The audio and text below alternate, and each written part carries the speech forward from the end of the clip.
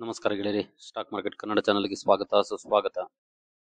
ಗೆಳೆಯರಿ, ವಿಡಿಯೋದಲ್ಲಿ ಇವತ್ತಿನ ನಮ್ಮ ಮಾರ್ಕೆಟ್ ಪರ್ಫಾರ್ಮೆನ್ಸ್ ನ ಜೊತೆಗೆ ಹಲವಾರು ಸ್ಟಾಕ್ಗಳಿಗೆ ಸಂಬಂಧಪಟ್ಟಂತ ಅಪ್ಡೇಟ್ಸ್ ಗಳನ್ನ ನಾವು ತಿಳ್ಕೊಳ್ಳುವಂತ ಪ್ರಯತ್ನ ಮಾಡೋಣ. ಸಾಕಷ್ಟು ಸ್ಟಾಕ್ಗಳ ಅಪ್ಡೇಟ್ಸ್ ಅನ್ನ ಕವರ್ ಮಾಡ್ತಾ ಇದ್ದೀನಿ, ಹಾಗಾಗಿ ವಿಡಿಯೋನ ಕೊನೆವರೆಗೂ ನೋಡಿ ಪೂರ್ತಿ ವಿಚಾರ ತಿಳ್ಕೊಳ್ಳಿ. ಅದರ ನಂತರ ನಿಮಗೆ ಡಿಸಿಷನ್ ತಗೊಳ್ಳಿಕ್ಕೆ ಹೆಲ್ಪ್ ಆಗ್ಬೋದು. ಮುಂದುವರಿಯೋದಕ್ಕೆ ಮುಂಚೆ ಡಿಸ್ಕ್ಲೇಮರ್ ಕೊಡ್ಲಿಕ್ಕೆ ಇಷ್ಟಪಡ್ತೀನಿ. ಇಲ್ಲಿ ಕವರ್ ಮಾಡ್ತಿರುವಂತ ಯಾವುದೇ ಸ್ಟಾಕ್ ಅನ್ನು ಕೂಡ ರೆಕಮೆಂಡ್ ಮಾಡ್ತಿಲ್ಲ. ನೀವು ಫರ್ದರ್ ಸ್ಟಡಿ ಮಾಡಿ ಡಿಸಿಷನ್ ತಗೊಳ್ಬಹುದು. ಆಸ್ ಎಜುಕೇಶನಲ್ ಪರ್ಪಸ್ ನಾನು ಈ ವಿಡಿಯೋನ ನಿಮ್ಮ ಮುಂದೆ ತರ್ತಾ ಇದ್ದೀನಿ. ಮೊದಲಿಗೆ ಇವತ್ತಿನ ನಮ್ಮ ಮಾರ್ಕೆಟ್ ನ ಪರ್ಫಾರ್ಮೆನ್ಸ್ ಅನ್ನು ನೋಡೋದಾದ್ರೆ, ಸೆನ್ಸೆಕ್ಸ್ ನೋಡಬಹುದು 64 ಪಾಯಿಂಟ್ಸ್ ಅಥವಾ ಫ್ಲಾಟ್ ಪರ್ಫಾರ್ಮೆನ್ಸ್ ಅಂತಾನೆ ಹೇಳ್ಬೋದು. 0.09% ಡೌನ್ ಸೈಡ್ ಅಲ್ಲಿ ಕ್ಲೋಸಿಂಗ್ ಅನ್ನು ಕೊಟ್ಟಿದೆ. ಇವತ್ತು ಮಧ್ಯೆ ಸ್ವಲ್ಪ ಪಾಸಿಟಿವ್ ಕೂಡ ಬಂದಿತ್ತು, ಬಟ್ ಅದನ್ನ ಸಸ್ಟೈನ್ ಮಾಡ್ಲಿಕ್ಕೆ ಆಗಲಿಲ್ಲ. ಡೌನ್ ಅಲ್ಲೇ ಪರ್ಫಾರ್ಮೆನ್ಸ್ ಅನ್ನು ಕೊಡ್ತು. ಹಾಗೂ ನಿಫ್ಟಿಯ ಪರ್ಫಾರ್ಮೆನ್ಸ್ ಅನ್ನು ನೋಡಿದ್ರೆ ಇಲ್ಲೂ ಕೂಡ ನೋಡಬಹುದು 17 ಪಾಯಿಂಟ್ಸ್ ಡೌನ್ ಸೈಡ್ ಅಥವಾ 0.08%. ಓಪನಿಂಗ್ ಚೆನ್ನಾಗಿತ್ತು, ಅದರ ನಂತರ ಡೌನ್, ಮತ್ತೆ ರಿಕವರಿ, ಕೊನೆಯಲ್ಲಿ ಮತ್ತೆ ಡೌನ್ ಅಲ್ಲೇ ಕ್ಲೋಸಿಂಗ್ ಅನ್ನು ಕೊಟ್ಟಿದೆ. ಆದ್ರೂ ಫ್ಲಾಟ್ ಪರ್ಫಾರ್ಮೆನ್ಸ್ ಅಂತಾನೆ ಹೇಳ್ಬೋದು ಇವತ್ತಿನ ಮಾರ್ಕೆಟ್ ಪರ್ಫಾರ್ಮೆನ್ಸ್ ಅನ್ನು. ಹಾಗೆ ನಾವು ಸೆಕ್ಟೋರಲ್ ಇಂಡೈಸಸ್ ಗಳ ಪರ್ಫಾರ್ಮೆನ್ಸ್ ಅನ್ನು ನೋಡೋದಾದ್ರೆ, ನಿಫ್ಟಿ ಬ್ಯಾಂಕ್ ಪರ್ಫಾರ್ಮೆನ್ಸ್ ಅನ್ನು ನೋಡಬಹುದು 0.14%, ಅಂದ್ರೆ ಆಲ್ಮೋಸ್ಟ್ ಫ್ಲಾಟ್ ಅಂತಾನೆ ಹೇಳ್ಬೋದು. ಇದನ್ನು ಕೂಡ ಆಟೋದಲ್ಲಿ ಒಳ್ಳೆ ಪರ್ಫಾರ್ಮೆನ್ಸ್ ಇವತ್ತು ಕಂಡು ಬಂದಿದೆ. ಫೈನಾನ್ಷಿಯಲ್ ಸರ್ವಿಸಸ್ ಅಲ್ಲಿ ಫ್ಲಾಟ್ ಪರ್ಫಾರ್ಮೆನ್ಸ್, ಇದರಲ್ಲಿ FMCG ನಲ್ಲಿ ಪರವಾಗಿಲ್ಲ ಅನ್ನುವಂತ ಪರ್ಫಾರ್ಮೆನ್ಸ್ ಕಂಡು ಬಂತು. ಆದ್ರೆ IT ನಲ್ಲಿ ಮಾತ್ರ ತುಂಬಾ ದೊಡ್ಡ ಮಟ್ಟದ ರಿಯಾಕ್ಷನ್ ಕಂಡು ಬಂತು. ಮಾರ್ನಿಂಗ್ ವಿಡಿಯೋದಲ್ಲೂ ಕೂಡ ನಾನು ತಿಳಿಸ್ಕೊಟ್ಟಿದ್ದೆ, ಅರೌಂಡ್ 2% ಡೌನ್ ಫಾಲ್ ಇವತ್ತು IT ನಲ್ಲಿ ಕಂಡು ಬಂದಿದೆ. ಇದಕ್ಕೆ ಕಾರಣ ಕೂಡ ನಿಮ್ಗೆ ಈಗಾಗಲೇ ಗೊತ್ತು, TCS ನ ರಿಸಲ್ಟ್ ಆಲ್ಮೋಸ್ಟ್ ನಮ್ಮ ಮಾರ್ಕೆಟ್ ಅನ್ನ ಡ್ರಾಗ್ ಮಾಡಿರೋದೇ ಈ ಪಾಯಿಂಟ್ಸ್, IT ಸೆಕ್ಟರ್. ಇಲ್ಲಾಂದ್ರೆ ಮೇ ಬಿ ನಿಫ್ಟಿ ಇವತ್ತು ಒಂದು 50 ಪಾಯಿಂಟ್ಸ್ ಅಪ್ ಅಲ್ಲೇ ಕ್ಲೋಸಿಂಗ್ ಕೊಡ್ತಾ ಇತ್ತೇನೋ. ಯಾಕಂದ್ರೆ ಬೇರೆಲ್ಲ ಸೆಕ್ಟರ್ ಗಳನ್ನ ಗಮನಿಸಿದ್ರೆ ಅಲ್ಲೆಲ್ಲ ಕೂಡ ಅಂತ ದೊಡ್ಡ ಡೌನ್ ಫಾಲ್ ಇಲ್ಲ, ರ್ಯಾಲಿನೂ ಇಲ್ಲ. ಆದ್ರೆ IT ಸೆಕ್ಟರ್ ಅಲ್ಲಿ ಮಾತ್ರ ಅರೌಂಡ್ 2% ಡೌನ್ ಫಾಲ್ ಇದೆ. ಸೊ ಅದು ಓವರ್ ಆಲ್ ಮಾರ್ಕೆಟ್ ಅನ್ನು ಕೂಡ ಡ್ರಾಗ್ ಮಾಡಿದೆ. ಹಾಗೆ ನಾವು ಇಂಡಿವಿಜುವಲ್ ಸ್ಟಾಕ್ ಗಳಿಗೆ ಬರೋದಾದ್ರೆ, ಈಗಾಗಲೇ ನಮ್ಗೆಲ್ರಿಗೂ ಗೊತ್ತು ಇವತ್ತು ಯಾವ ಸ್ಟಾಕ್ ತುಂಬಾನೇ ಸುದ್ದಿಯಲ್ಲಿತ್ತು ಅಂತ. ನೋಡ್ಬೋದು, TCS ಅಲ್ಲಿ ಇವತ್ತು ಅರೌಂಡ್ ಹತ್ತತ್ರ 2% ಡೌನ್ ಫಾಲ್ ಕಂಡು ಬಂದಿದೆ. ಓಪನಿಂಗ್ ಕೂಡ ಡೌನ್, ಅದರ ನಂತರ ಕೂಡ ಡೌನ್ ಪರ್ಫಾರ್ಮೆನ್ಸ್ ಕಂಟಿನ್ಯೂ ಆಯಿತು. ಸೊ ಇದಕ್ಕೆ ಕಾರಣ ಕೂಡ ನಿಮ್ಗೆ ಈಗಾಗಲೇ ಗೊತ್ತು, ಮಾರ್ನಿಂಗ್ ವಿಡಿಯೋದಲ್ಲಿ ಡೀಟೇಲ್ ಆಗಿ ಎಕ್ಸ್ಪ್ಲೈನ್ ಮಾಡಿದ್ದೀನಿ. ಕಂಪನಿಯ ರಿಸಲ್ಟ್ ಜೊತೆಗೆ ಬೈಬ್ಯಾಕ್ ಅನ್ನು ಅನೌನ್ಸ್ ಮಾಡಿದೆ. ಬೈಬ್ಯಾಕ್ ಪ್ರೈಸ್ ಮೇಲೆ ತುಂಬಾನೇ ಡಿಸ್ಕಷನ್ ನಡೀತಾ ಇದೆ ಅಂತ. ಸೊ ತುಂಬಾನೇ ಡಿಸಪಾಯಿಂಟ್ಮೆಂಟ್ ಬೈಬ್ಯಾಕ್ ಪ್ರೈಸ್ ಮೇಲೆ ಜಾಸ್ತಿ ಕಂಡು ಬಂದಿದೆ. ಸೊ ಓವರ್ ಆಲ್ ಹತ್ತತ್ರ 2% ಡೌನ್ ಫಾಲ್ ಕಂಡು ಬಂತು. ಹಾಗೆ ಇನ್ಫೋಸಿಸ್ ನ ಮ್ಯಾನೇಜ್ಮೆಂಟ್ ನ ಕಮೆಂಟ್ರಿ ಕೂಡ ಇವತ್ತು ಬಂದಿದೆ. ಸೊ ಅದನ್ನ ನಾವು ಒಂದ್ಸಲ ಓವರ್ ವ್ಯೂ ಮಾಡ್ಕೊಂಡು ಹೋಗೋದಾದ್ರೆ, ನೋಡ್ಬೋದು N Ganapati Subrahmanyam, COO TCS, ಇವರು ಕೆಲವೊಂದು ಪಾಯಿಂಟ್ಸ್ ಅನ್ನ ಹೈಲೈಟ್ ಮಾಡಿದ್ದಾರೆ. ನೋಡ್ಬೋದು, very difficult to say if recovery will start in Q4 R financial year 25. So ಇನ್ನು ಕೂಡ ಇವ್ರಿಗೂ ಕೂಡ ಕಷ್ಟ ಅನಿಸ್ತಿದೆ, ರಿಕವರಿ ಯಾವಾಗ ಕಂಡು ಬರುತ್ತೆ ಈ ಸೆಕ್ಟರ್ ಅಲ್ಲಿ ಅಂತ. ಸೊ ಅದನ್ನ ಹೇಳಕ್ ಕಷ್ಟ. ಅಂದ್ರೆ Q4 ಅಲ್ಲಿ ರಿಕವರಿ ಕಂಡು ಬರುತ್ತೆ ಅಂತ ಹೇಳಲಿಕ್ಕೆ ಈಗಲೂ ಕೂಡ ಕಷ್ಟ ಅಂತ ಹೇಳ್ತಿದ್ದಾರೆ. ಇವನ್ ಫೈನಾನ್ಷಿಯಲ್ ಇಯರ್ 25 ಅಲ್ಲೂ ಕೂಡ ಅವರು ಅನುಮಾನವನ್ನ ವ್ಯಕ್ತಪಡಿಸಿದ್ದಾರೆ. ಕಾನ್ಫಿಡೆಂಟ್ ಆಗಿ ಹೇಳೋಕ್ ಆಗ್ತಾ ಇಲ್ಲ, ಆ ರೀತಿಯ ಪರಿಸ್ಥಿತಿ ಸದ್ಯದ ಮಟ್ಟಿಗಿದೆ. ಹಾಗೆ ನೆಕ್ಸ್ಟ್ Q3 ನಲ್ಲಿ ಡಿಸೆಂಟ್ ಕ್ವಾರ್ಟರ್ ಇರಬೇಕು ಅನ್ನೋಂತ ಹೋಪ್ ಅನ್ನ ಇಟ್ಕೊಳ್ತಿದ್ದಾರೆ. ಅವ್ರು ಹಿಂಗೆ ಇರುತ್ತೆ ಅಂತ ಖಂಡಿತ ಹೇಳ್ತಾ ಇಲ್ಲ, ಜಸ್ಟ್ ಹೋಪ್. ಸೊ ನಾವು ಕೂಡ ಅಷ್ಟೇ ಹೇಳ್ಬೇಕು, ಹೋಪ್ ಫಾರ್ ದ ಬೆಸ್ಟ್ ಅಂತ. ಹಾಗೆ BSNL ಜೊತೆಗಿನ ಒಪ್ಪಂದದ ಬಗ್ಗೆ ಕೂಡ ಅವರು ಕೆಲವು ಮಾತನ್ನ ಹೇಳಿದ್ದಾರೆ. ಸೊ ಮಾರ್ಜಿನ್ ಸ್ವಲ್ಪ ಕಡಿಮೆ ಆಗ್ಬೋದು ಅನ್ನೋಂತ ಎಕ್ಸ್ಪೆಕ್ಟೇಷನ್. ಈಗಾಗಲೇ BSNL ಎಕ್ಸಿಕ್ಯೂಷನ್ ಅನ್ನು ಕೂಡ ಶುರು ಮಾಡಿದ್ದಾರೆ, BSNL ಪ್ರಾಜೆಕ್ಟ್ ಅನ್ನು. ಸೊ ಇದನ್ನ COO ಹೇಳಿದ್ರು. ಹಾಗೆ ಕಂಪನಿಯ MD ಹಾಗೂ TCS ನ CEO ಆಗಿರುವಂತ K ಕೃತಿವಾಸನ್ ಅವರ ಸ್ಟೇಟ್ಮೆಂಟ್ ಗಳನ್ನು ಕೂಡ ನೋಡಬಹುದು. Banking and retail segment especially US ಅಲ್ಲಿ ವೀಕ್ ಇದೆ ಅನ್ನುವಂತ ಸ್ಟೇಟ್ಮೆಂಟ್ ಅನ್ನು ಕೊಟ್ಟಿದ್ದಾರೆ. ಅದು ನಿಜ ಕೂಡ. ಅದಕ್ಕೆ ಕಾರಣ ಕೂಡ ನಮಗೆ ಗೊತ್ತು, ಈಗಾಗಲೇ 2-3 ಬ್ಯಾಂಕ್ಗಳೇ ಹೊಗೆ ಹಾಕಿಸ್ಕೊಂಡು ಅಂತ ಪರಿಸ್ಥಿತಿಯಲ್ಲಿ ಬ್ಯಾಂಕಿಂಗ್ ಸೆಕ್ಟರ್ ವೀಕೇ ಇರುತ್ತೆ. ಹಾಗೆ ಮ್ಯಾನುಫ್ಯಾಕ್ಚರಿಂಗ್ ಗ್ಲೋಬಲಿ ಚೆನ್ನಾಗಿ ಪರ್ಫಾರ್ಮ್ ಮಾಡ್ತಾ ಇದೆ ಅನ್ನುವಂತ ಮಾತನ್ನು ಕೂಡ ಅವರು ಹೇಳಿದ್ದಾರೆ. ಹಾಗೆ ಸ್ಟ್ರಾಂಗ್ ಮತ್ತೆ ಕ್ವಾಲಿಫೈಡ್ ಡೀಲ್ ಪೈಪ್ಲೈನ್ ಅನ್ನ ಎಕ್ಸ್ಪೆಕ್ಟ್ ಮಾಡ್ತಾ ಇದ್ದಾರೆ. ಹಾಗೆ ಅಮೆರಿಕನ್ ಮಾರ್ಕೆಟ್ ಅಲ್ಲಿ ಕಮ್ ಬ್ಯಾಕ್ ಅನ್ನ ಮಾಡ್ಲಿಕ್ಕೆ, ಅಂದ್ರೆ TCS business point of view ಹೇಳ್ತಾ ಇರೋದು, ಮಾರ್ಕೆಟ್ ಪಾಯಿಂಟ್ ಆಫ್ ವ್ಯೂ ಅಲ್ಲ, ಸ್ವಲ್ಪ ಟೈಮ್ ತಗೊಳ್ಬಹುದು ಅನ್ನುವಂತ ಮಾತನ್ನು ಕೂಡ ಅವರು ಎಕ್ಸ್ಪ್ರೆಸ್ ಮಾಡಿದ್ದಾರೆ. ಸೊ ಪ್ರೈಸಿಂಗ್ ಬಗ್ಗೆ ಕೂಡ ಅವರು ಕೆಲವು ಸ್ಟೇಟ್ಮೆಂಟ್ ಅನ್ನ ಕೊಟ್ಟಿದ್ದಾರೆ. ನೋಡಬಹುದು, no pressure on pricing. So ಇವು ಕೂಡ ಇವತ್ತಿನ TCS ನ ಪರ್ಫಾರ್ಮೆನ್ಸ್ ಮೇಲೆ ಇಂಪ್ಯಾಕ್ಟ್ ಅನ್ನ ಮಾಡಿರುತ್ತೆ. ಇನ್ ಕೇಸ್ ಇವರ ಸ್ಟೇಟ್ಮೆಂಟ್ ಗಳೇನಾದ್ರೂ ಇಲ್ಲಿ ಪಾಸಿಟಿವ್ಸ್ ಇದ್ದಿದ್ರೆ ಮೇ ಬಿ ಇಮಿಡಿಯೇಟ್ಲಿ ಸ್ವಲ್ಪ ರಿಕವರಿ ಕೂಡ ಆಗ್ತಿತ್ತೇನೋ. ಬಟ್ ಯಾವುದೇ ರಿಕವರಿ ಸೈನ್ಸ್ ಅನ್ನ ತೋರಿಸಲಿಲ್ಲ. ನೋಡಬಹುದು, ಡೌನ್ ಅಲ್ಲೇ ಪರ್ಫಾರ್ಮೆನ್ಸ್ ಅನ್ನ ಕೊಡ್ತಾ ಹೋಯ್ತು. ಹಾಗೆ ನೆಕ್ಸ್ಟ್ IT ಸೆಕ್ಟರ್ ಅಲ್ಲಿ ಇನ್ನು 2 ದೊಡ್ಡ ಕಂಪನಿಗಳು ಇವತ್ತು ರಡರ್ ಅಲ್ಲಿದ್ದು, ಓವರ್ ಆಲ್ IT ಸೆಕ್ಟರೇ ರಡರ್ ಅಲ್ಲಿ ಇತ್ತು, ಕಾರಣ TCS ಇಂದ.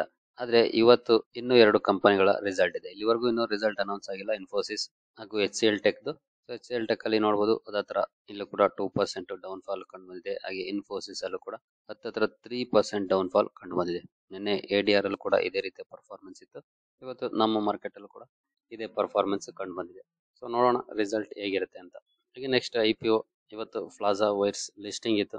ಒಳ್ಳೆ ಲಿಸ್ಟಿಂಗ್ ಏನನ್ನ ಇನ್ವೆಸ್ಟರ್ಸ್ಗೆ ಮೊದಲನೇ ದಿನನೇ ಕೊಡ್ತು ಅಂತ ಹೇಳ್ಬೋದು. ನೀವು ಇಲ್ಲಿ ನೋಡ್ಬೋದು 54 ರೂಪಾಯಿ ಇಶ್ಯೂ ಪ್ರೈಸ್ ಇದ್ದಿದ್ದು ಲಿಸ್ಟ್ ಆಗಿದ್ದು 75 ರೂಪಾಯಿಗೆ. ಹಾಗೆ ಫೈನಲಿ ಕ್ಲೋಸಿಂಗ್ ಅನ್ನ ಕೊಟ್ಟಿರೋದು 80 ರೂಪಾಯಿಗೆ ಕೊಟ್ಟಿದೆ. ಆಲ್ಮೋಸ್ಟ್ 48% ಮೊದಲನೇ ದಿನನೇ ರಿಟರ್ನ್ಸ್ ಅನ್ನ ಕೊಟ್ಟಿದೆ ಈ ಕಂಪನಿಯಲ್ಲಿ ಇನ್ವೆಸ್ಟ್ ಮಾಡಿದವರಿಗೆ IPO ಮೂಲಕ. ಸೊ ಒಳ್ಳೆ ಪಾಸಿಟಿವ್ ಲಿಸ್ಟಿಂಗ್ ಅಂತಾನೆ ಹೇಳ್ಬೋದು.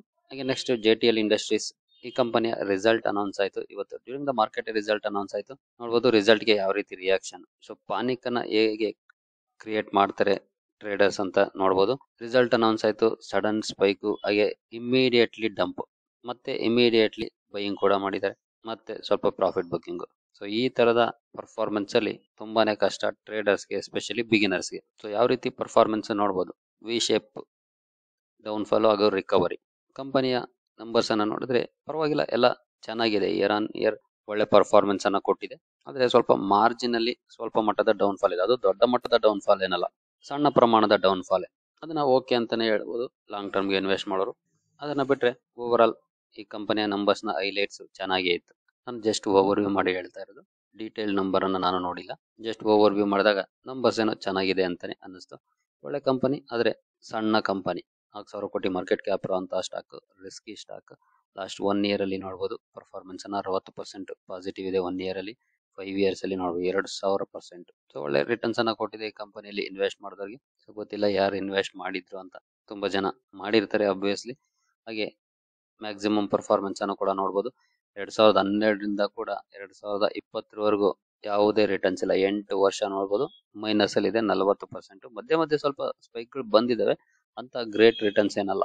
ಆದ್ರೆ 2020ಯ ನಂತರ ಬಾಂಬಾಟ್ ಪರ್ಫಾರ್ಮೆನ್ಸ್ ಅನ್ನ ಕೊಟ್ಟಿದೆ ಇಲ್ಲಿವರೆಗೂ ಈ ಸ್ಟಾಕ್.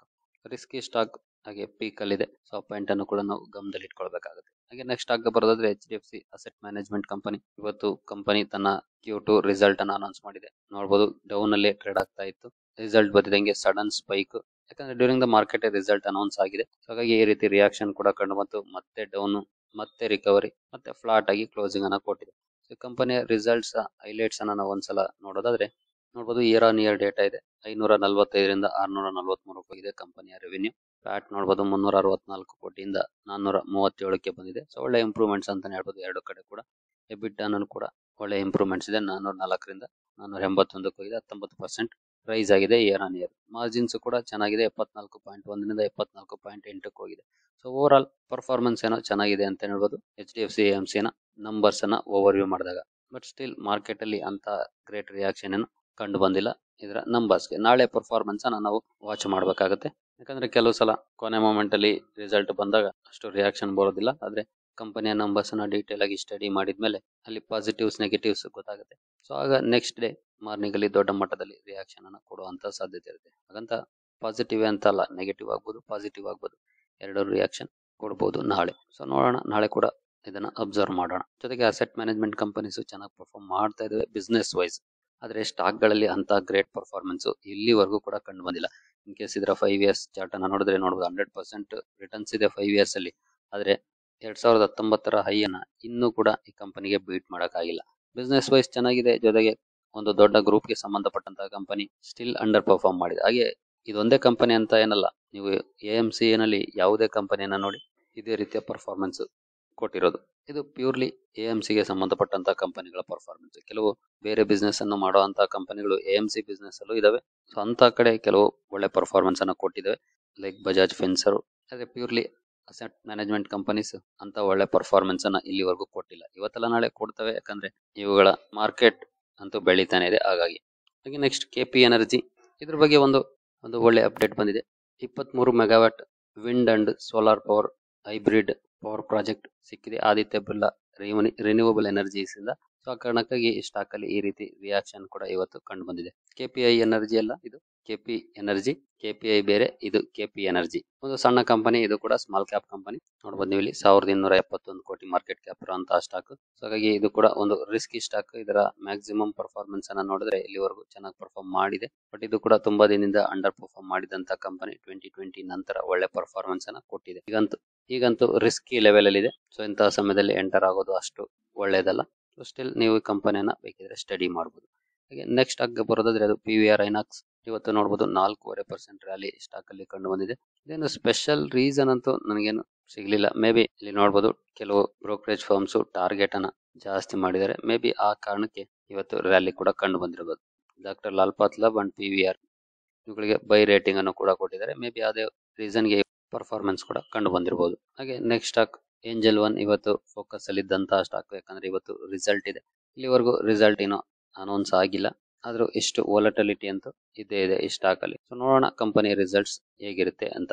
ಹಾಗೆ ನೆಕ್ಸ್ಟ್ ಎಂಫೋಸಿಸ್ ಬಗ್ಗೆ ಒಂದು ಅಪ್ಡೇಟ್ ಬಂದಿದೆ. ಇದು ಡ್ಯೂರಿಂಗ್ ದ ಮಾರ್ಕೆಟ್ ಬಂತು, ಆಲ್ಮೋಸ್ಟ್ ಲಾಸ್ಟ್ ಮೂಮೆಂಟ್ ಅಲ್ಲಿ ನೀವು ಇಲ್ಲಿ ನೋಡಬಹುದು. Emphasis ICC sign strategic digital partnership for men's world cup 2023. So ಇದು ಎಂಫೋಸಿಸ್ ಕಂಪನಿ ಜೊತೆ ICC ಡೀಲ್ ಗೆ ಸಹಿ ಹಾಕಿದೆ. ಸೊ ಹಾಗಾಗಿ ಈ ಸ್ಟಾಕ್ ಕೂಡ ಸುದ್ದಿಯಲ್ಲಿತ್ತು. ಸ್ಟಿಲ್ ಅಂತ ಒಳ್ಳೆ ಪರ್ಫಾರ್ಮೆನ್ಸ್ ಏನು ಕಂಡು ಬರಲಿಲ್ಲ. ಇದಕ್ಕೆ ರಿಯಾಕ್ಷನ್ ಸ್ಟಿಲ್ ಇವೆಲ್ಲ ಒಳ್ಳೆ ಪಾಯಿಂಟ್ ಗಳೇ ಖಂಡಿತ ಲಾಂಗ್ ಟರ್ಮ್ ಗೆ ಇನ್ವೆಸ್ಟ್ ಮಾಡೋರಿಗೆ. ಯಾಕಂದ್ರೆ ಎಂಫೋಸಿಸ್ ಅಲ್ಲಿ ಇನ್ವೆಸ್ಟ್ ಮಾಡಿದ್ರೆ ಮುಂದಿನ ದಿನಗಳಲ್ಲಿ ಪರ್ಫಾರ್ಮೆನ್ಸ್ ಇಂಪ್ರೂವ್ ಆದ್ರೆ ಅಬ್ವಿಯಸ್ಲಿ ಲಾಭ ಅಂತೂ ಅದೇ ಆಗುತ್ತೆ. ಸೊ ನೋಡಿದ್ರಲ್ಲಿ ಗೆಳೆಯರೆ, ಸಾಕಷ್ಟು ಅಪ್ಡೇಟ್ಸ್ ಗಳನ್ನ ಕವರ್ ಮಾಡುವಂತ ಪ್ರಯತ್ನ ಮಾಡಿದೀನಿ. ಈ ವಿಡಿಯೋ ನಿಮಗೆ ಇಷ್ಟ ಆಗಿದೆ ಅನ್ಕೊಳ್ತೀನಿ. ಮುಂದಿನ ವಿಡಿಯೋದಲ್ಲಿ ಸಿಗೋಣ. ಅಲ್ಲಿವರೆಗೂ ಜೈ ಹಿಂದ್, ಜೈ ಕರ್ನಾಟಕ.